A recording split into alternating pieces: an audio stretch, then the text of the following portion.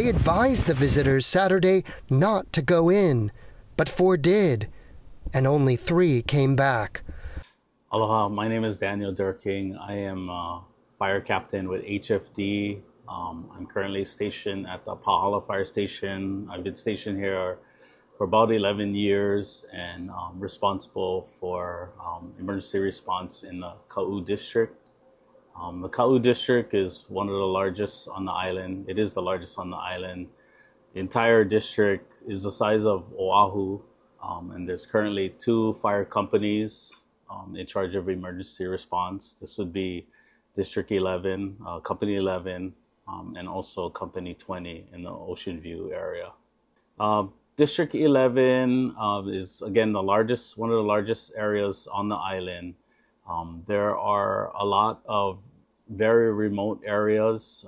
Some of these areas is visited by many visitors every day, as well as on the weekends by the local community as well. Some of these areas are made up of many off-roads, difficult roads to actually get to these areas, making our response time very long in case there was an emergency in these areas.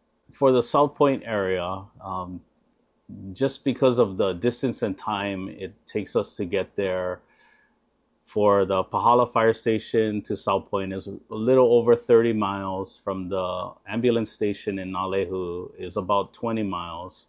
So response time in those areas would be at least 30 to 40 minutes, and this is on-road driving. Anything off of those on-roads into the off-road areas would add a greater amount of time. So depending on where the emergency was, in some places it could be up to an hour of on-road driving time. Our rescue company, which is stationed at Station 2 at the Waiakea Fire Station in Keaukaha, they're about a 75-mile drive away. Their helicopter also would take about the same, roughly 30 to 40 minutes. So that's usually the normal of response time in these remote areas. So South Point is an area that we have frequent calls. It is the most remote area in our district. It's the farthest away of the entire East Side Battalion. It's on the most southern end of the island. And again, it's roughly a 40-minute response time. So typically the calls that we see in the South Point area, aside from brush fires or wildland, would be rescue type of calls. And this is mainly because of the amount of visitors that visit there every day and the type of activities that they're choosing to partake in. Because of social media, things online, it's a highly visited spot, mainly due to the activity of jumping off of the cliff. So this area is roughly a 40-foot high cliff. It's into a very deep ocean, very clear, very inviting. It's a beautiful area to visit on a nice day. However, in certain times of the year, certain times there may be high surf, large northwest and west swells do push into this area. Winds can be strong, and you also have the converging of 2 major currents in this area, in the Point area, which all of these conditions can combine and make it very dangerous to actually be jumping into the ocean from this high cliff. So just this year in 2024, we've had 3 incidents so far that have highlighted kind of what type of emergencies that we respond to.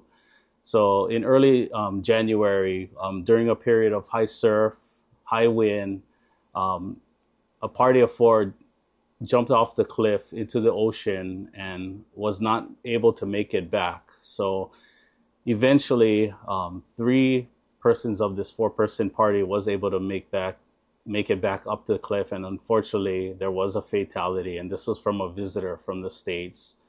A couple weeks later, there was a similar incident in which we responded to, where 2 people were swept out after jumping into the ocean from the cliff. Luckily, they were assisted by the local fishermen by throwing a flotation device to them, and then a local fisherman on a boat was able to pick both of these parties up and make their way back to the boat ramp at Kaulana Bay, and they were uninjured. In February, there was another incident where a visitor drove his vehicle off of the cliff. He ended up inside of the ocean, drifting off, and eventually made it to the bottom of the cliffside on the rocks under his own power, and eventually was assisted by our rescue company with their specialized skill and equipment to get him up to the rocks, and he was later transported via our medical helicopter to a hospital, and he was in serious condition. So just this year alone, those 3 incidents kind of highlight of what type of emergencies that we do respond to in the South Point area. Some of the tips that I could offer would be just do your own research and pre-incident planning, and before you actually even arrive to the islands or actually arrive to that area in which you want to visit. There's a lot of info online in which you can become more familiar with on the specific dangers, the type of activities that are involved over there. Once you do reach the area, I would say just take a moment to observe the conditions that's going on at that very moment. Observe the water conditions, if there's any swells, high surf. Observe the wind, the time of the day. A lot of places on the island can be very different in which you drive to or drive from, and by the time you reach this area in South Point, it could be different. Another tip would be, if you do choose to jump in, try to observe where these exit points would be. In the South Point area, in this area, there's only really a couple different exit points. One would be using a makeshift ladder that's kind of a piecemeal 3-piece ladder that people have tied together. It's not an easy climb to make. Another exit point would be actually scaling up this pretty vertical and pretty hard climb cliff. To actually do that, the swell activity has to be very minimal as well. So finding an exit point, if you do choose to jump, would be very great.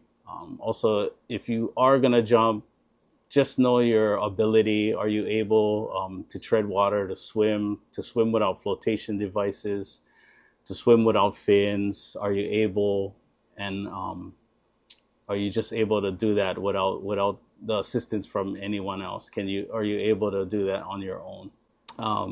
So again, my name is Daniel Dierking. I'm a fire captain stationed in the Ka'u district at Pahala Fire Station.